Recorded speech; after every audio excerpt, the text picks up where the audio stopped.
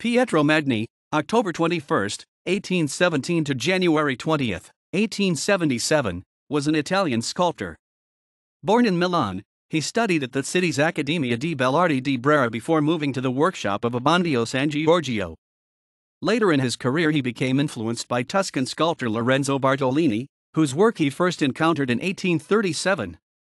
He traveled to study in Rome, joining Giuseppe Garibaldi in 1849. He is best known for his Girl Reading, first carved in 1856. Today the original may be seen in Galleria di Arte Moderna, Milan, while copies exist in numerous other museum collections, e.g. in Palacio Nacional de Agida, Lisbon.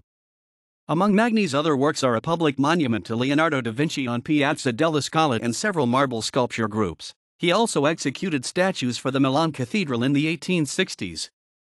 Magni died in Milan in 1877.